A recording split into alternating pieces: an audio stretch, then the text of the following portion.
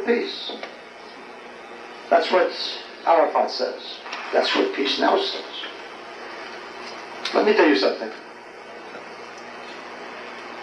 Someone who starts a war and loses will have to learn a lesson. Winners win and losers lose. And winners who are attacked and win don't give up land. Losers lose.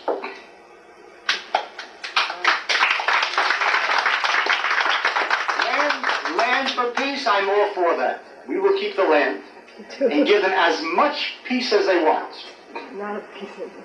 And let them learn a lesson so that if, God forbid, they start one more war, then that which they have now, they won't have either. Let them learn a lesson. This isn't a game. This isn't a game. We'll start the war, we'll lose the war, shout peace, and go back to go. No, it's not a game. Foolish Jews, they're so hungry for love. They're so hungry to believe every insane comment by every murderer of the Jewish people. Aрафat gets up and he says, I'm against terror. And Jews, see, he's against terror. Yes, he's against terror.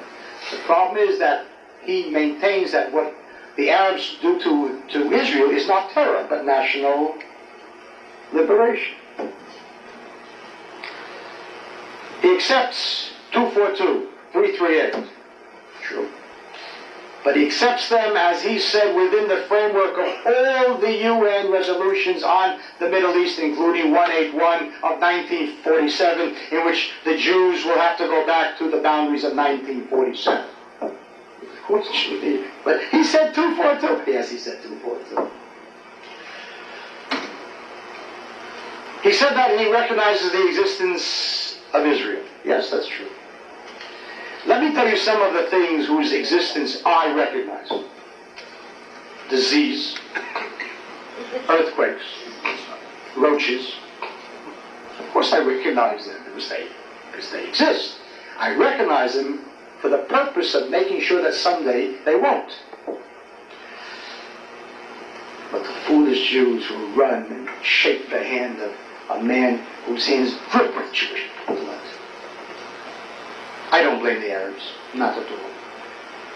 I understand the Arabs, they understand me. Neither of us can understand Jews.